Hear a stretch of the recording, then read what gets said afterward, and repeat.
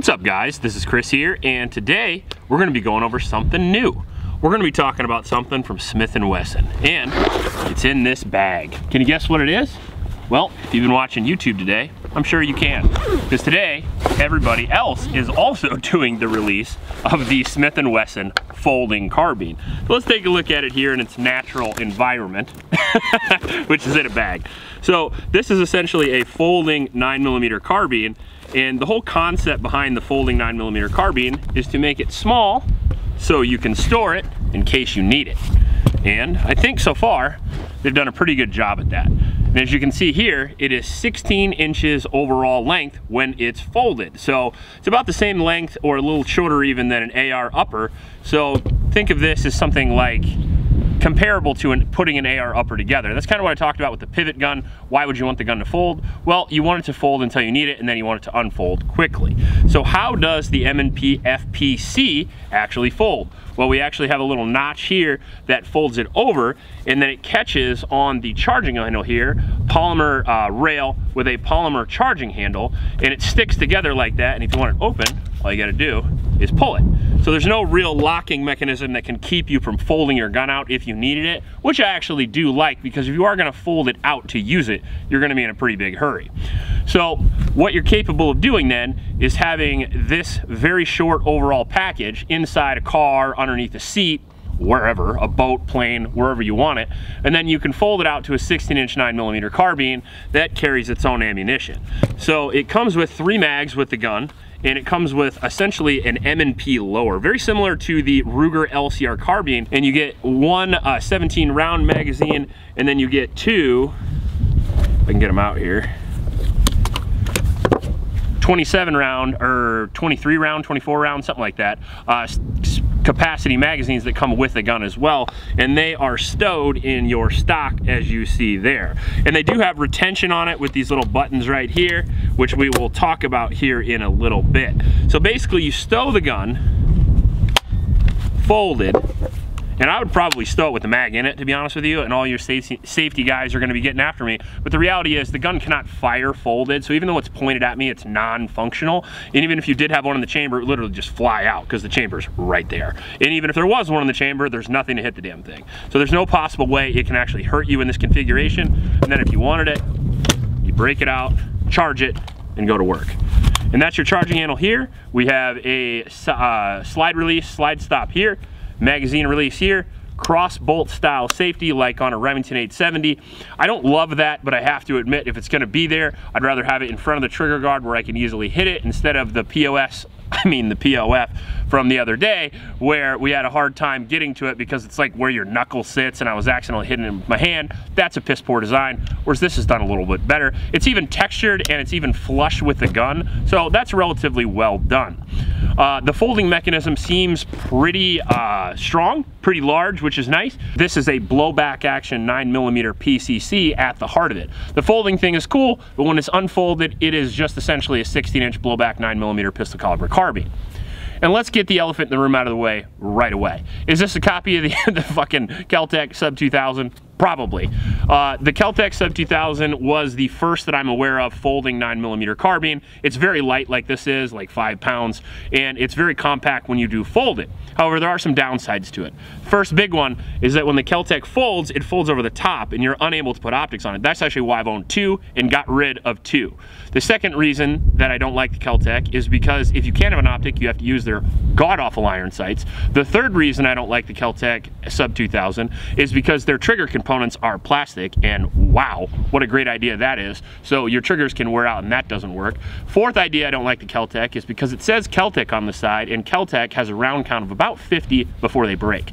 So I decided I would try the Smith Wesson instead, since they don't make stuff out of pot metal, melted beer cans, and plastic they got out of somebody's dumpster. Good texture on the grip here. We have a micro Aimpoint T2 on there because I always think it's funny when I have more expensive optics than the actual gun. The gun comes out at around $700 MSRP, but I'm sure you're gonna find these less than that. we'll get into this guy and we'll go shoot it and we'll see how it goes. Before I do that though, I do want to mention my patron supporters. Thank you guys very much. It's because of you we have cool guns, optics, and ammo and all that stuff on the channel. You support me and I thank you for it.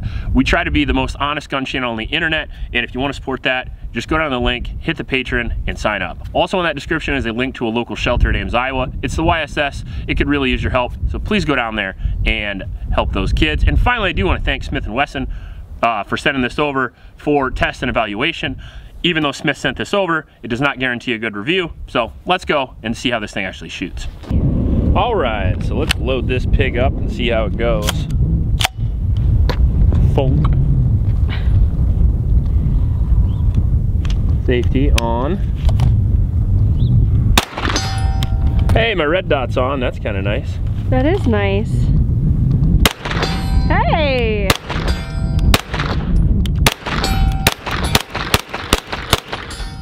Well, I gotta tell you, it already performed better than the POS.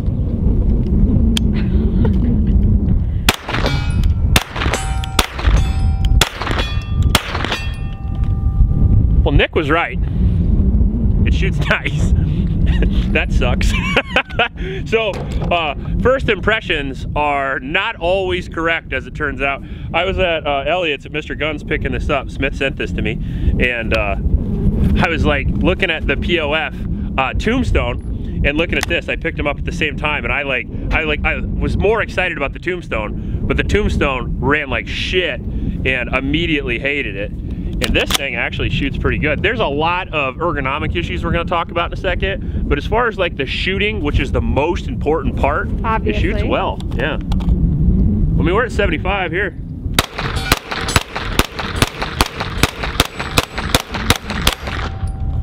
I mean, come on. It's a fun gun. Yeah. Do a little hip.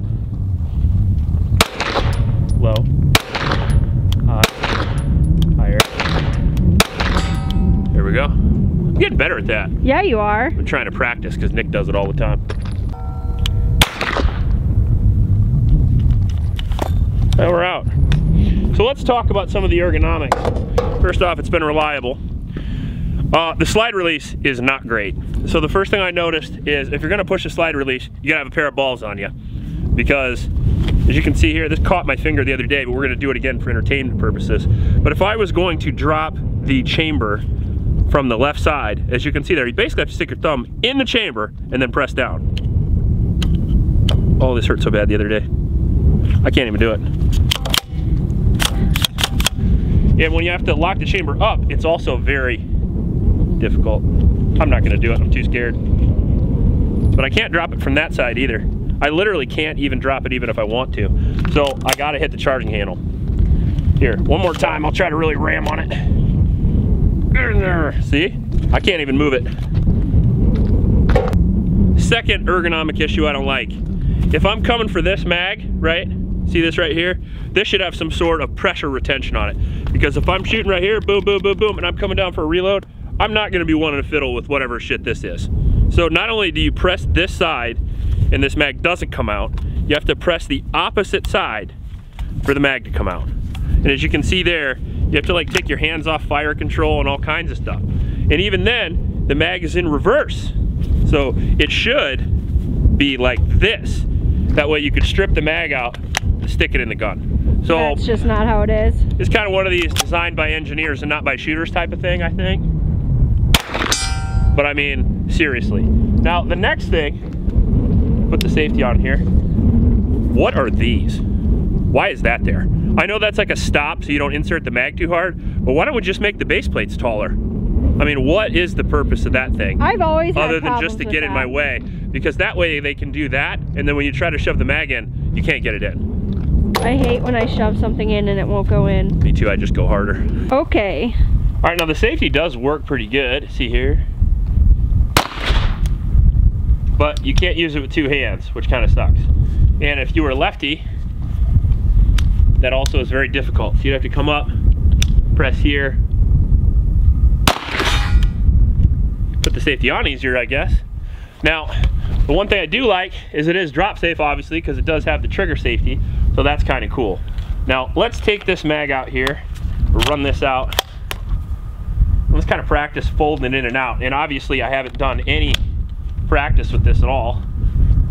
So one of the things I do want to do is I want to have you on that side, just so when I fold it every time, it doesn't look like it's flagging you. Even though it obviously can't work like this, I still does make me feel a little weird. So I pick the gun up, fold the gun out, charge the gun, take the safety off, which I'll probably always forget.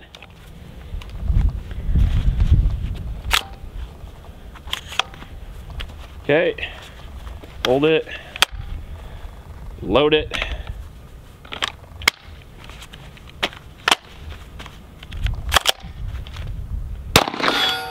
Nah, it's not like super fast into action, but honestly neither is the Kel-Tec and neither is the pivot gun or any of the other competition toward this. I would say this is probably the fastest, wouldn't you say? Yeah. Let's set it on the table and try it again.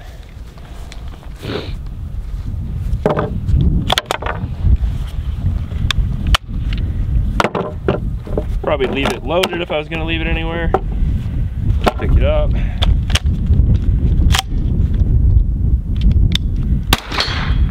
Forgot the safety again. I don't like the safety, I have to admit. But hey. Still does that though, and I do like that.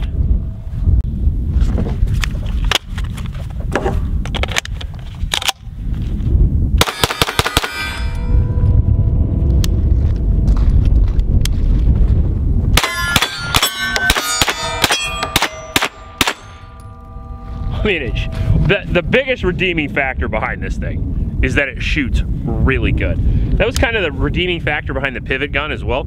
The pivot gun's a gimmick till it's out and it shoots like a demon. This is kind of a gimmick until it's out and it does shoot very well. Now, the more redeeming factor on this than the pivot gun is that this is $700 as opposed to like $1,500 or even $2,000 with the POF lever gun. And this is affordable in the same sense that the Sub 2000 is. It probably comes about $100 more than the Sub 2000. And I'm shitting on the Sub 2000 again. I Kel-Tec guys, they always get mad at me. But come on, you gotta take a little shit every once in a while if you're gonna make stuff like that.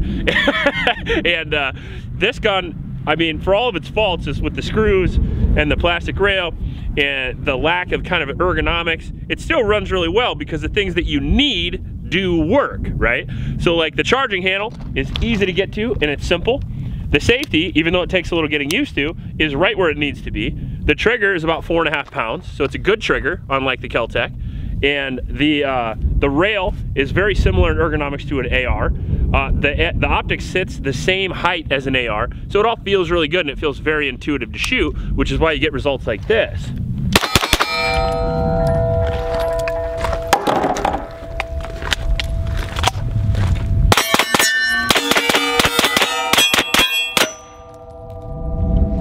I mean, no malfunction so far.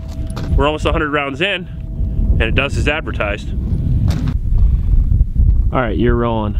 All right. See what you got with the folding carbine.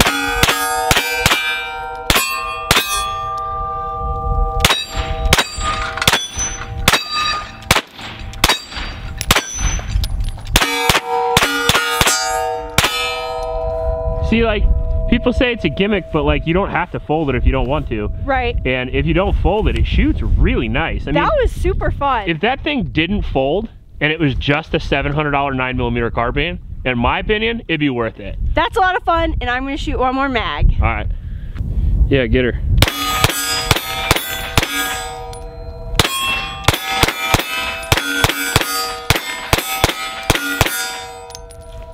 Well, that's about 150 rounds with no malfunctions. It shoots really nice. It has low recoil. The stock is comfortable. The folding thing is interesting. I wouldn't say it's the finest idea ever made, but I gotta say, as far as like PCCs go, I mean, that shoots better than the new Springfield St. Victor. Yep. And it folds and it's cheaper. Yep. So I mean, I don't know. I mean, I can't really talk shit about it now that I've shot it, because I mean, it rocks a little. I feel like Smith & Wesson is winning in price a lot with a lot of these guns, but also their stuff is just always so comfortable. Yeah, it was much more comfortable to shoot than the LC or the the pivot gun or even the POF lever gun, obviously. Yep. I'm kind of happy about the stock, the grip, the recoil, and the rail interface. Kind of the main stuff that you use works well. When you fold it, you can keep the optic on. That's pretty nice. Yep. All the things I was worried about didn't really affect the shooting. Yep. It might affect long-term durability, but everything but that slide release. That slide release can go pound sand.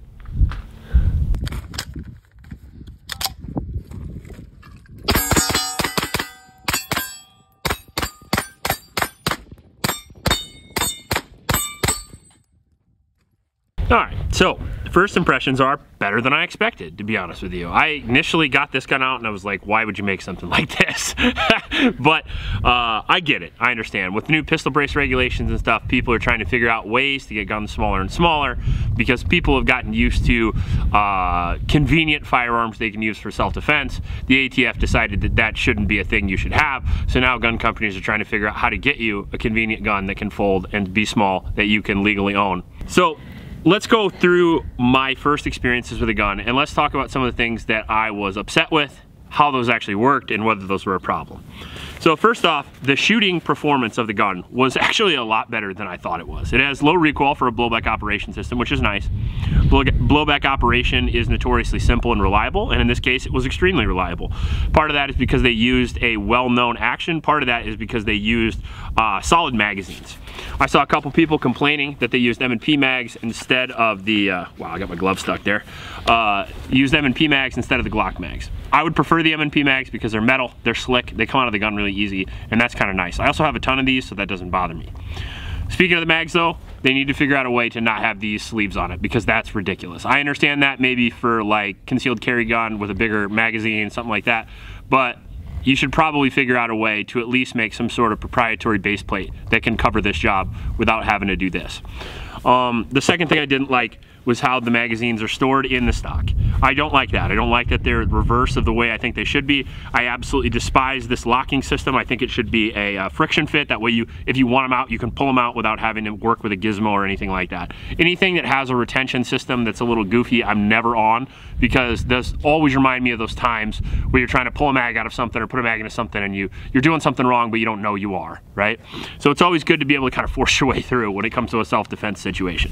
So like if you have like a sling on your rifle, for example, some people use like a rubber band, or some people use like an actual strap, and I use a rubber band because if I'm in a hurry and my brain's too dumb to figure stuff out, I could just pull really hard and break the thing. And that's just the way I think. So coming back to the stock, I actually really like the stock. Now it's not adjustable, and that does kind of suck, but the benefit is very comfortable, it's very minimalist, and it does help you carry an extra 50 rounds, which is nice. The grip is nice. It looks a little hatched on there, but it looks really nice. That was kind of my complaint about the 9mm Carbine, and it sticks with this. Trigger guard's very functional. The safety, if I could get used to it, is really functional. My issue is, for some reason, my brain doesn't have like multiple steps in it. So like I'm so thinking about how to fold the gun out and load the gun and charge the gun, I forget that I have like a 5th step on the safety. So little 50-50 on that. I absolutely hate the slide release. I feel like they need to do something with that. The rail is super comfortable. It looks nice, but I would prefer an aluminum one-piece rail. That's just me. Threaded barrel is nice in case you want to put stuff on there. The problem I have with that is I saw some reviews with a suppressor, and it kind of defeats the whole freaking purpose of being able to fold the gun in a nice convenient package, because if you have a suppressor on there, what's the point? So I go 50-50 on that as well. The flip out system is nice. I initially thought it was cheesy, but it's really easy to use, and it doesn't mess up like the pivot gun does, or it doesn't really mess up like the Kel-Tec. One of the issues with the Kel-Tec is it does have a locking mechanism on the front, and if you don't remember that while you're trying to fold it out, remember, in a hurry, you can just flip this thing out because it's just friction fit, and I really do like that. Now, will that wear over time? I honestly don't know. I don't think so, but either way, I would prefer just being able to force it out than have to mess with any switches or any weird shit like that. Charging handle looks weird, but was super functional. It's ambi on either side. That's very nice. My wife shot it left-handed, had no problem with ejection in your face or anything like that. Not outside anyway. And overall, all the things I didn't like about it really are kind of cosmetic or potential issues. There's no actual issues. I mean, it shot really well, it was really reliable, it takes available magazines, it's cheap, it's lethal, and it's functional. So if you're into a folding rifle and you maybe like the pivot gun, but you don't want to pay that much, maybe you like the Kel-Tec, but you want something that works, it's a good way to go. I also forgot to mention, we are going to be doing a full review on this. This is just my initial impressions, mind you. This is not a recommendation. We will have a full review here in the future, a couple months down the road. If you like this video, please like and subscribe. Please support your local homeless shelters and remember to recycle.